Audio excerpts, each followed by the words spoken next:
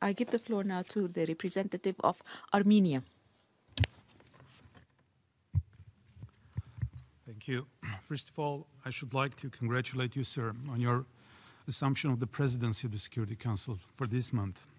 We wish to thank you and the entire delegation of Jordan for excellent work done in the beginning of the year.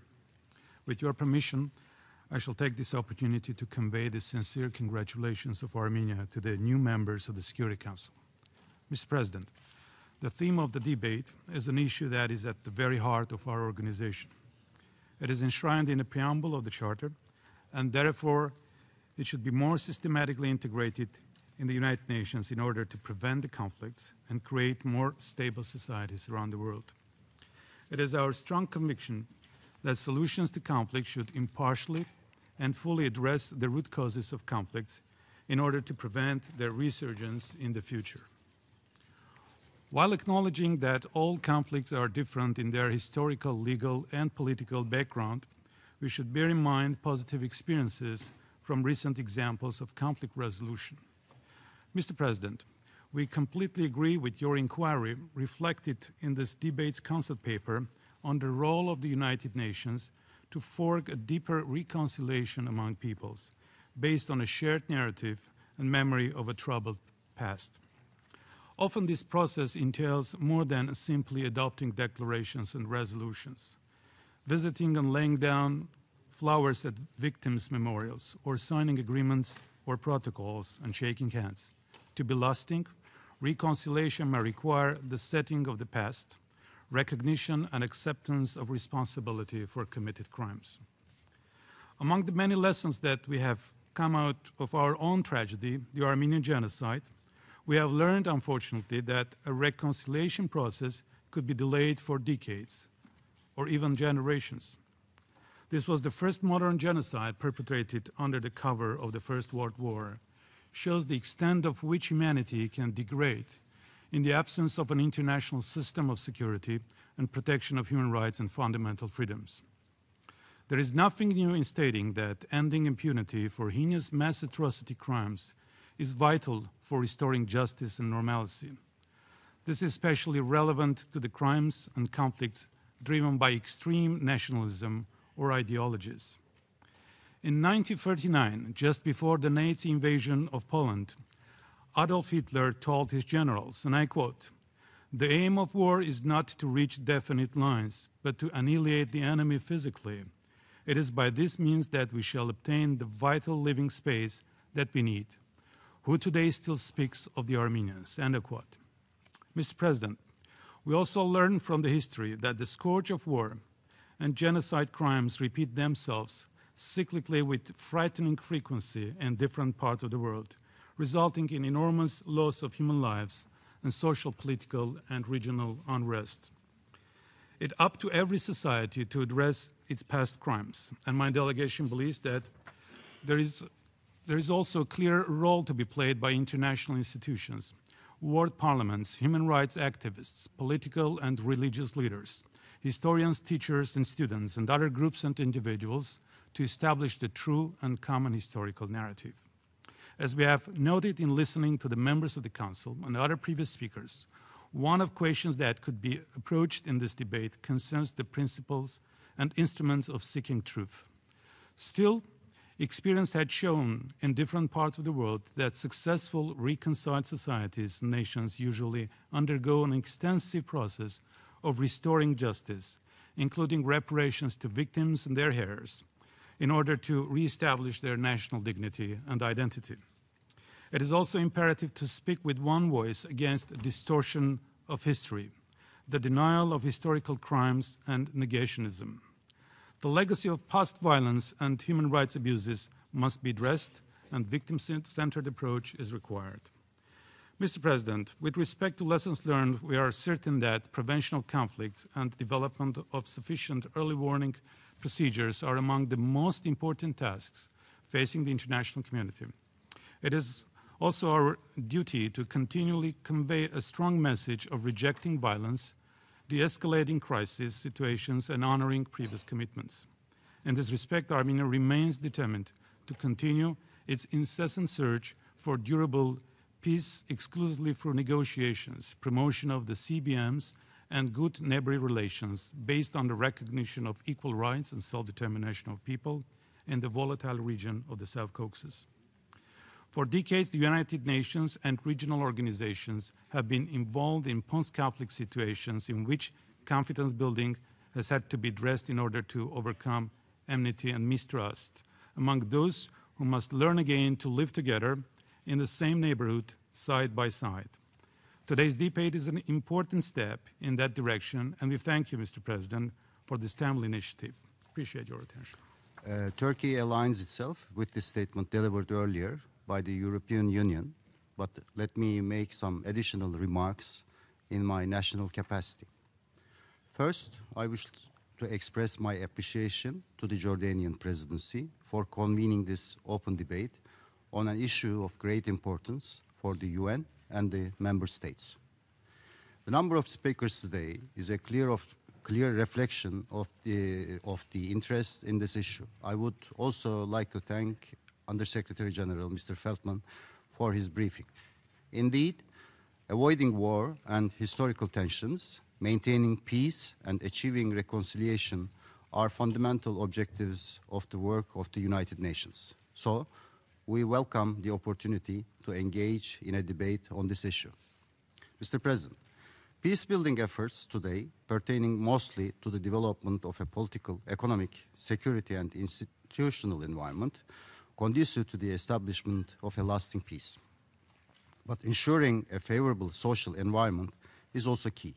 As often, psychological and social factors will directly affect efforts in other areas, from political to security.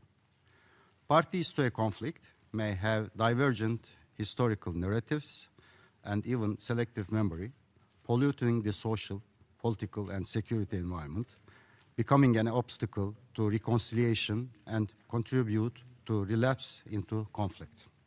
In this context, along with the development in other areas, striving to reach a common historical narrative to provide local populations with a brighter, conflict and war-free future has to be pursued. The international community, the UN, and the regional and sub-regional organizations have a role to play in helping to forge conditions that enable reconciliation through the various instruments at their disposal, including mechanisms such as history, truth, inquiry commissions, panels, and tribunals. But in this process, the following factors must always be borne in mind. First, there are no two conflicts that are alike. The requirements for reconciliation efforts will differ according to the conflicts, as well as the political, social, economic, cultural, and historical factors. While in some cases truth commissions may facilitate reconciliation, in others tribunals would be successful. Secondly, ownership of the reconciliation process by the parties is a determining factor. Reconciliation cannot be forced and can only be sustainable with the consent of the parties. Reconciliation is a process for which the local populations bear the primary responsibility. The international community and the UN must support local reconciliation efforts, but it should not attempt to act as a substitute. In this context, the United Nations is an important actor, possessing the legitimacy, capability, and experience to assist providing technical support mechanisms and agreements that are required to be the basis of reconciliation processes. The UN and the international community should provide the necessary political, financial, and logistical support for the mechanisms that can help achieve reconciliation in the pursuit of lasting peace. Thirdly, parties should be enabled to meet on a common objective historical ground. The establishment of historical facts through scientific means, such as impartial and objective historical commissions that may be formed by the parties or even with the participation of third parties, can be very useful to lay an even common ground on which reconciliation can be built. In this context, the proposals in the concept note of the Jordanian presidency are noteworthy. The establishment of UN historical advisory teams to assist local authorities in securing documents and archives could be useful. Additionally, UN assistance in building local capacities for national archives or national historical commissions, where necessary, could also be beneficial. They would help secure the necessary scientific data that could be critical in later stages in the path to establishing a common objective historical ground. Also, often, third parties play an important role. They may hold key data in their archives. The UN could assist reconciliation processes by urging third parties to unconditionally provide the relevant mechanisms which the necessary formation of an unbiased, objective, and scientific account of historical narrative. Fourth, even though establishing historical facts may be important, reconciliation should focus on the future. It is essential to create an atmosphere that promotes understanding, tolerance, and cooperation in order to achieve true reconciliation. Reconciliation must not be narrowed down to revisiting the past and be used to revive old animosities. Establishment of a positive, forward-looking agenda will be more beneficial to create a peaceful future where communities can make a fresh start. Fifth, reconciliation does not mean impunity. In order to achieve true reconciliation, those responsible for the most serious crimes, crimes against humanity, genocide, and war crimes must be held accountable. Sixth, it must always be remembered that reconciliation is mostly a long-term and complex process. We must not give up efforts at the first sight of obstacles. On this note, let me pay our tribute once again to the memory of the late President Nelson Mandela for his unrelenting efforts in pursuit of and success in achieving national reconciliation. Mr. President, as we discuss and attempt to strengthen our capacities to better deal with post-conflict factors, we should not stop to intensify efforts to prevent conflicts. We should equally strengthen all instruments at our disposal for preventing and resolving conflicts, including mediation.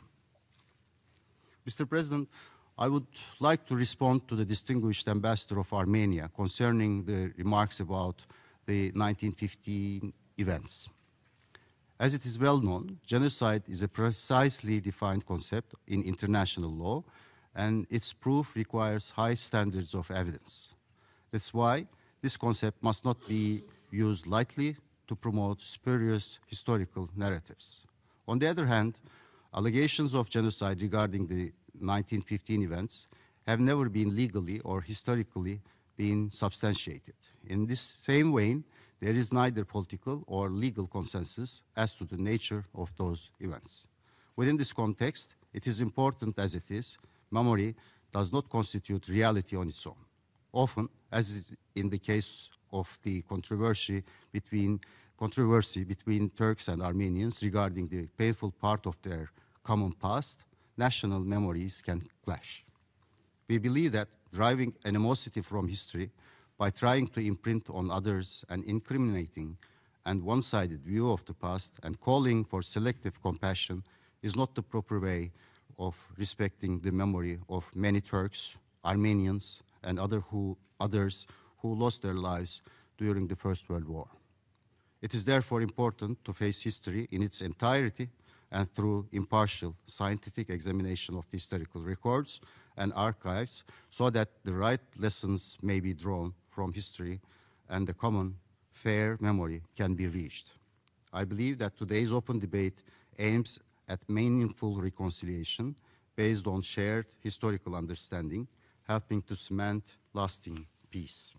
That's why we need to help forge an agreed and shared narrative, a shared memory of a troubled past, rather than sharpening one-side narratives. We continue to seek an open and honest dialogue with Armenia. We hope that Armenia seizes its historic opportunity to replace the language of subjective conviction with the language of objective knowledge. Thank you, Mr. President. Having followed the discussions that involved in a constructive manner which is particularly appreciable given the participation of countries that are not often in agreement with each other. One cannot but regret the continuation of the policy of negation by Turkey and its unchanged rhetoric. Allow me to touch upon briefly the misinterpretations that we heard from the distinguished representative ambassador of Turkey on the issue of Armenian genocide. I think delegations present in this chamber feel surprised to hear the distorted explanations about the undeniable fact of the Armenian genocide, which took the lives of 1.5 million Armenians, Armenian children, women, and men, living in the Ottoman Empire during the regime of Young Turks. Let me refresh the memory of the representative of Turkey in particular. It began in April 24th, in 1915, and went on until 1923. The systematic and planned slaughter of the entire nation. It is defined as genocide, and it is called Armenian genocide. It began on that fateful day, Mr. President, when the Ottoman Turks round up 300 Armenian leaders in the Constantinople. These community leaders, writers, philosophers, professionals were executed. On the same day, 5,000 of the poorest Armenians were butchered in the streets of the city. Then the brutal executions spread to the whole Armenian community in Anatolia. Deportations and killings were carried out. There were death marches through the deserts and the mass killings of people condemned by the representatives of British, French, Russian, German, Austrian government stationed in Turkey. This crime has been recognized by a number of member states and international organizations, including the United Nations and its Commission on Human Rights and its subsidiary body of the Subcommission on Prevention of Discrimination and Protection of Minorities.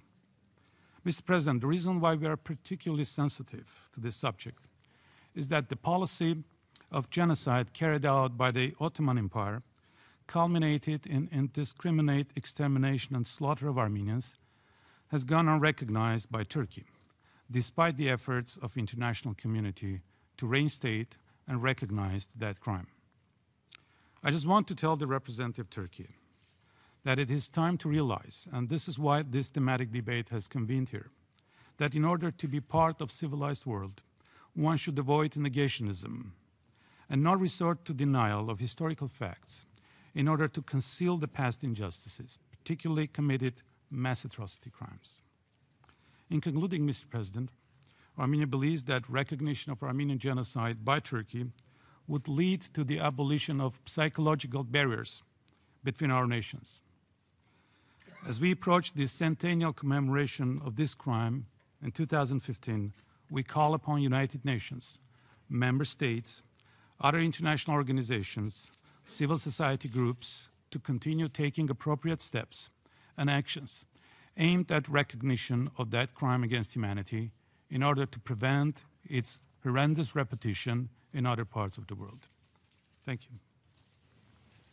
Today's meeting somehow indicated that the purpose was not to somehow revive the past conflicts between the nations, rather than it was aimed to find somehow compromise between the nations for the future of the world. We came to this meeting with this understanding. So we did not want to discuss the past events of centuries ago. But it seems like that we have some different interpretations of the past. I think it's quite natural that some other delegations have different interpretations of the events in the past. And I think the issue that Armenian delegation has raised is one of those issues. It's obvious that we have different interpretation of those events. We did not say that nothing happened in 1915. We know those events, but the definition of those events does not fit into today's description of the genocide, which was defined in the Convention of 1948. So as we look at the examples of the resolutions and the decisions of the international courts, we could see that it's a crime. It's well-defined, precisely defined, and it requires high standards of proof. So let me give you an example. Let's look at Bosnia and Herzegovina.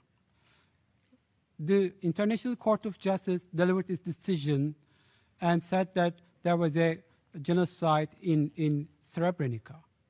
But the court could not establish such a crime in other parts of the Bosnia and Herzegovina.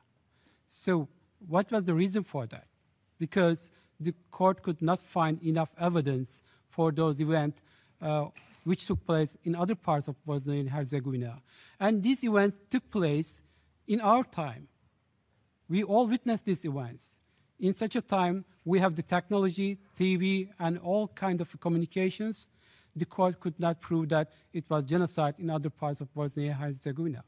Now, a delegation is raising that 1915 events are genocide in the absence of any resolution or any decision of international court. So how do you expect us to accept these prejudices? So, but we should not be the hostage of the past.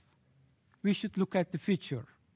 We believe that if we look at the future, we can come over the difficulties that we had in the past, and we can give hand in hand and look at the future and come to a compromise, and we can live peacefully together. That's why we would like to recall once again that we should not be taking hostage our future to the events of century ago. Thank you.